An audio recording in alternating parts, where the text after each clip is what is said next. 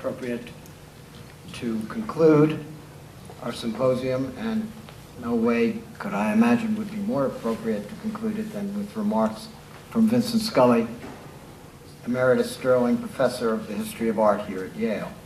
For over 50 years, Vincent Scully has opened our eyes to the built and natural world around us, teaching us to see forms for themselves and to recognize the ideas behind the buildings and places that constitute our world of architecture and urbanism.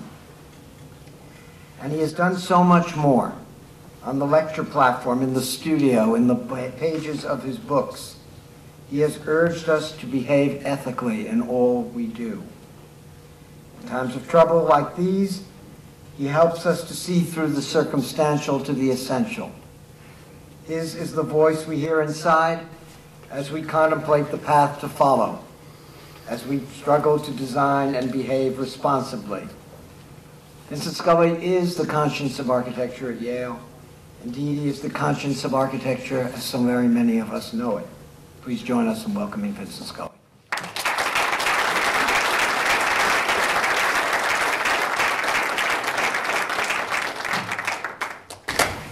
Thank you, Bob. That introduction is much too much. I hardly know what to say, first of all, because it's so late. Secondly, because you've heard so many interesting talks. And I find that my brain is seething with ideas, objections, some of them, but mostly interest. I don't know what to say. I mean, so much has been said. I almost, even after the discussion, it's only the time for the invocation, or whatever you call it, when you say, bless you, my children, and everybody else. On the other hand, Bob told me that I was supposed to talk for an hour, but I'm not going to. I'm a little sorry about that, because it's been a rare pleasure for me to see you all come back and see your work, and I wanted to be able to talk about that work today if I could, but there isn't time for that. I wish, too, that I could comment about all the talks, because they're all very interesting. But there were just a couple of points I want to make, maybe a couple of, not exactly mistakes, but first of all, I want to say how touched I was by Aaron's talk. And I knew Aaron very well when he was a student, and I didn't expect that from Aaron.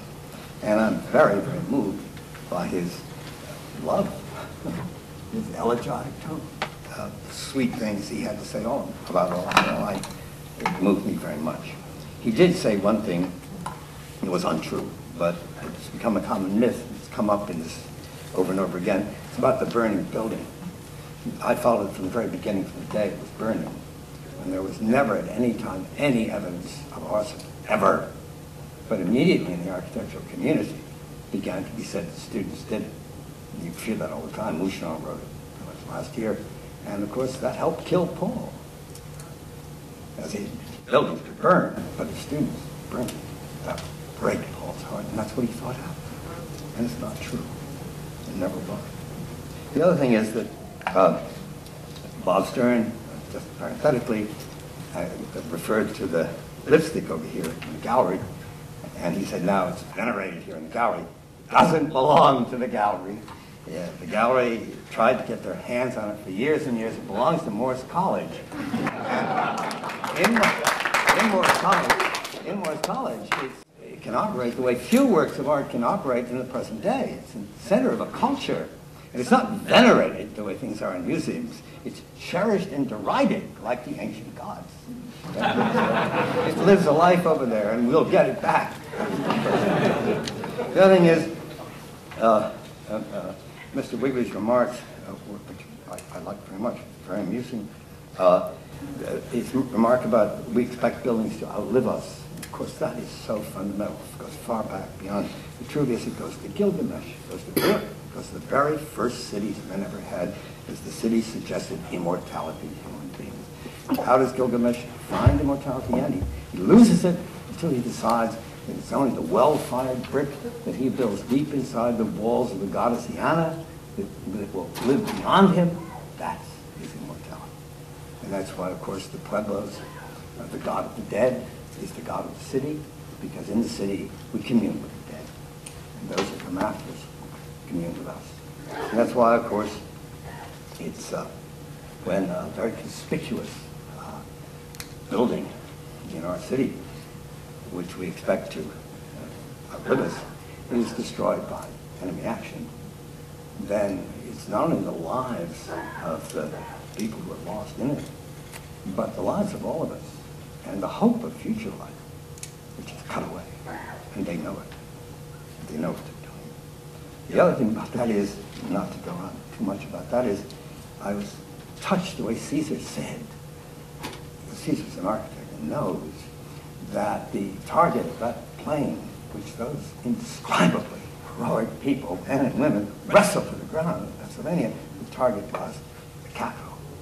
Because the commentators, you find over and over again, they keep saying, well, it was Camp David. Camp David, nonsense. It was the White House. No. Imagine if the dome of the Capitol were gone right now. Imagine how we'd feel. And an architect knows that's the symbol, that's the dome. So, bless you, Caesar. Obviously, Caesar. You understand the nature of the enemies in Rome. So, I can't talk about a lot of the things I wanted to. The most I can say is the obvious. And it's that your work is a good deal more varied in kind than that of any other institution I can think of would be. I mean, this exhibition shows that. It runs from migrant worker housing to spaceships. But most of all, it includes a good many examples of the peculiarly Yale revival of 19th century domestic traditions and of traditional urbanism, as well as a good deal of what we might call canonical modern architecture. And it's certainly not all of a piece or the product of a regimented alumni. That, after all, is Yale's famous pluralism, for which we, and we did over and over again, which we are constantly congratulating ourselves. But perhaps we ought to ask ourselves if it really is a good thing. Certainly, something like it will always be desirable, indeed essential, in any department of the liberal arts. But is it for an architecture school? Perhaps a professional school should be more focused in its efforts, more categorical in its objectives. Harvard took exactly that stance in the 1940s, and therefore radically redirected American architectural education, not to mention American architecture as a whole. Then, of course, as if stunned by its rightness and the totality of its success, or simply by the rigidity of its precepts, it froze up and can hardly be said to have had a history thereafter, at least from the Yale point of view. Because Yale, lacking Harvard's dogmatic stance, and without the iconic presences of Gropius, Breuer, and the others, has had a complicated and highly productive history since that time. And especially an unexpected history. Things happened that no one expected, no one could ever have predicted in the 1950s. And one that's going to be explored for us by Dean Stern in the Devane Lectures this year. The early lectures of Philip Johnson, despised at Harvard, had a markedly liberating effect here in the late 1940s. He said it was all art. That was shocking to everyone. And then, of course, in 1947 came Louis Kahn, who said he was looking for beginnings, which turned out to be far other than those imagined by Gropius or Breuer. And we at Yale were willing to look for them along with him. It was in part through Kahn's search for beginnings that history came alive for us here. From the temples of Greece, of which he did some beautiful drawings, to the structure of the cathedrals, in which he had been trained, and to the ruins of Rome, which were to become his most enduring inspiration. Then, closely linked to Kahn, came Venturi, who brought us back to America in his embrace of the shingle style and his respect for our urban context, to use that word. In all that, the rule of the iconoclastic Bauhaus tradition, involving the presumed ideological unity of modern architecture, was torn apart. And Yale's pluralism seemed to acquire a special historical sanction and probably still has it today. And we have a slide. Now, this is a section I was going to leave out because of time. You've got them reversed. Left, L means left. Because on the left hand, and we talked about that in great detail. You got them wrong. Another thing. another great thing about Yale. I tell you, you can go all over the world, and nobody ever mixes the slides up. You come to Yale. Every year they improve the rooms here so that we no longer have a hardwire connection up there, which always works. So we have one of the things, these, which work sometimes. And it's an improvement. Anyway, we'll go on. But I would like to talk about what I'm going to say now for a few minutes, because some of the comments in a couple of the lectures suggest a need for it. So, for example, I talk about Yale's special historical sanction. And I say one result of it has recently touched New Haven, which was laid out, as you know, on the 9 square of Yale's ideal city, under the mountain, under the sacred mountain in Ezekiel, according to the Villalpandas reconstruction of 1602, and whose fate has been shared for Yale for 300 years. Out of that plan, and out of the assault upon it by the redevelopment of the 1960s, came Duane and Plata's new urbanism, as seen at Seaside, begun in 1979, the first of many new towns and neighborhoods that the new urbanism has since created for a more or less affluent middle class. But I quickly turn to the new urbanism's more fundamental intention, which is a direct contradiction to a couple of statements that were quoted today. Its more fundamental intention, fostered at Yale, to build low-cost, humane, low-income housing in the center of our cities, or where the dismal old projects of modernist planning once stood. In this, Robert A.M. Stern's proposal for his subway suburb of 1976 predated Seaside by 3 years. You all know how on an urban site, burnt out and unwanted, but with its utilities in place, Stern proposed to build the kind of American town that most Americans of whatever economic level seem to want to live in, one shaped by a firm grid of streets with a town green in the center. Stern threw out the high-rise slabs of the old projects that had destroyed community everywhere and have since been demolished all over the United States, and he based his houses more or less, I hope the focus is okay, more or less on the 2- and 3-family frontal gabled vernacular type in New Haven that Duane and Plata Zyberg had studied a few years before.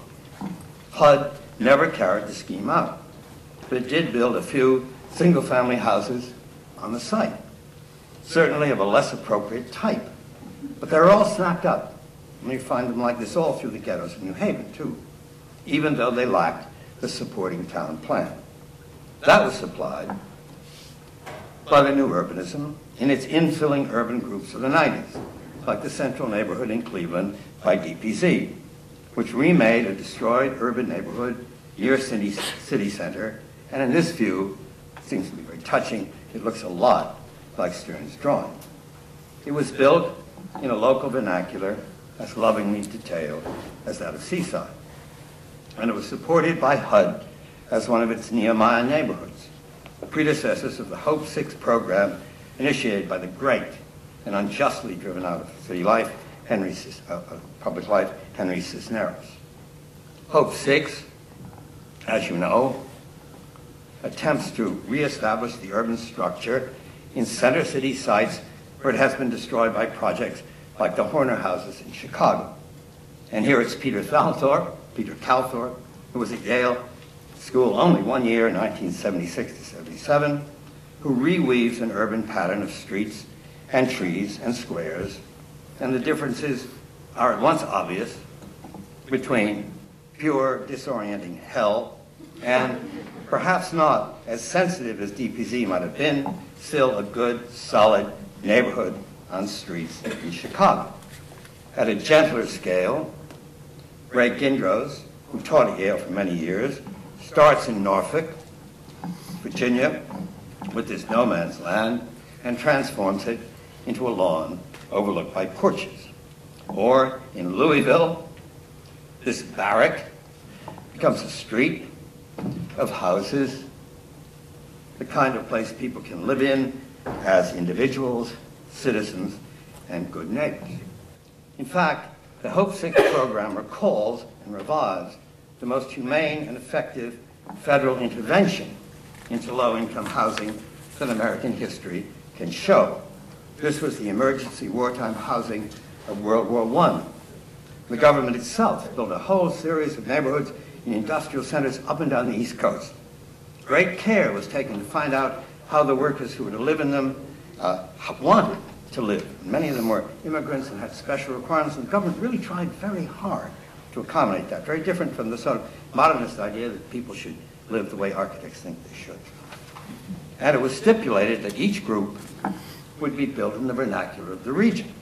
So Clutho, on the left, in Jacksonville, employed the wooden board and batten of the stick style and the cracker vernacular of Florida. Bridgeport, Connecticut, which was then at that time called the Essen of the United States, had 7 of these neighborhoods at different scales, all of them under the general direction of John Nolan, one of the great products of the Harvard Landscape Architecture School and then the Dean of American Planners. The most beautiful one was for the lowest paid workers of all, and it was called Seaside Park, which we see in both slides. It was by very good architects, not hacks or government bureaucrats, Sturgis, Shurtleff, and Hepburn, who later went on to Williamsburg to work for Rockefeller. It was in the Georgian vernacular of New England, but being built in brick had a somewhat southern air. It has the American neighborhood structure of lot, sidewalk, grass plot, trees, and street. And the image of the single-family house directs the design. It's all very low cost, so the individual houses are subdivided, this one on the right, into 4 apartments. That was then being done at that time and earlier in the English Garden cities. But each has a brave door and a fine bay window and a clear identity, and the town green is there as well. Directly after the war, there was a congressional investigation which decided that the whole program had been socialistic, un-American. And the architects of Seaside were especially reprimanded for, quote, undue elegance in design. Then, directly across the street, Iranistan Boulevard, a great Bridgeport name, another housing group was built that carefully avoided those defects. It dates from just before World War II. Modernism has struck. The thing is now all flat-roof barracks, abstractly disposed on a superblock and floating in asphalt. It has had to be rebuilt more than once and became, for a long time, the center of drug distribution for this section of Bridgeport. So much for those, and there are those in architecture schools too, who claim that environment has no obvious effect on human behavior. We saw that in New Haven, right enough, in that area north of the gym, ghettoized in part by the obstruction of Grove Street Cemetery. It had housing much like this on the right, along with some high-rises long torn down. And to walk up there, past the cemetery, right up Ashland Street, was to feel considerable hostility, or to imagine it, which is equally destructive in the end. And indeed, many of its inhabitants, disoriented, the grid of streets was wholly destroyed, had become convinced by the way they had to live that they were a permanent underclass with little to lose. Now, though, you can walk up Ashland Street and see this, a homesick neighborhood. And you can walk there. The feeling has changed. And why would it not? The density is perhaps too low, 414 units of the old 800 or so, and perhaps too suburban, which puts a strain on Section 8 and other programs, but compared to what it was before, it is a paradise now. The crummy high-rises are gone, and the last of the sullen low-rises are all being torn down. And when the architecture of the poor is basically of the same type as that of the rich, and is different from it not in kind but only in degree, it cannot help but encourage a kind of comradeship, a sense of community which did not exist before. So on the left is Disney's Celebration and Seaside Park. Seaside Park. What an irony. The mayor is especially proud of the reestablishment of the grid of streets with the grass plots and the good masonry curb. It's a clear urban order, worthy of the great town plan itself, and defined by the repetition of a simple architectural type, like the strong and simple types that defined Yale's Old Brick Road on the green. That's what makes a city: the type, the street, the trees. It's worthy, too, of the intention of the city's founders, to shape a community where town and university were to work together to make a better world. That's what it is, after all: God's city under the mountain, Ezekiel's New Jerusalem, new haven of exiles, heaven on earth for all mankind to see. Now, the background of all that is in the work in this exhibition. But it also includes, this exhibition, the miracle of the Vietnam Veterans Memorial, for which the principal credit that Yale can take is that it permitted Maya and her friends in the Majors program that year to make up their own course on more memorials, out of which this transcendent vision came. It's not too much to say that Maya's memorial changed the United States. It changed the way the general public thought about the veterans of Vietnam. It changed the way those veterans thought about themselves, brought them back into the American community once more. The names of the dead, carved in the order in which died, they tried so hard to make it alphabetical. And the reflection of ourselves in the dark stone behind them did in fact reforge, in a clearly physical sense, a community of the living with the dead. The most remarkable thing, not likely to happen again in 100 years. I wrote that last week. Then something else came up having to do with change in America and involving, among other things, how we perceive architecture and what it means. None of us has ever liked the World Trade Towers very much. That's really an understatement. They seem too tall and too inarticulate, out of scale with the great old group of skyscrapers you see back there, and casting doubt not only upon their size, but on the relevance of the lively urban conversation they were carrying on with each other. These did not converse. Then Caesar Pelli drew the towers into a pyramidal organization, you see here, something like that of the old group, but at a new scale. And they became tolerable, but still lacking in the figural life of the early skyscrapers, as seen here in 1930 in a print by Howard Cook, soaring up in a dramatic vision of the sublime. Here it's the Bank of Manhattan and the Singer Building riding forward, pointing to the sky through the smoke, as the Woolworth and others still do today. But then the World Trade Towers were struck, and instantly their associations changed for us. They changed, charged with human pain. Their inordinate height came to seem heroic, and the void they left in their fall was wholly unbearable. It now seemed to us that they alone in New York had risen commandingly to the scale of the vast sky and into the world of the airplane, the space of the continent, and they became, in retrospect, the American Sublime, now irretrievably lost, leaving emptiness behind them. And how do we feel about that? Wallace Stevens, an insurance executive who worked in a high-rise in Hartford, asked us just that in a poem he called The American Sublime. It concludes, but how does one feel? One grows used to the weather, the landscape, and that. And the sublime comes down to the spirit itself. The spirit and space. The empty spirit in vacant space. What wine does one drink? What bread does one eat? That's where we begin.